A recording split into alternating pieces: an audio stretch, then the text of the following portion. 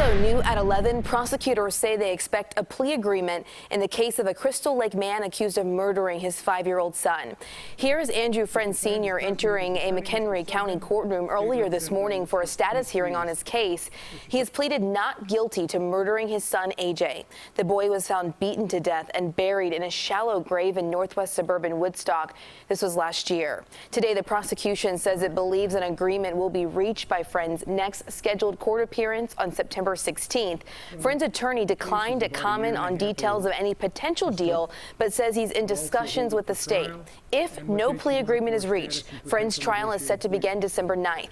AJ's mother, Joanne Cunningham, is serving a 35-year sentence for her role in the boy's murder.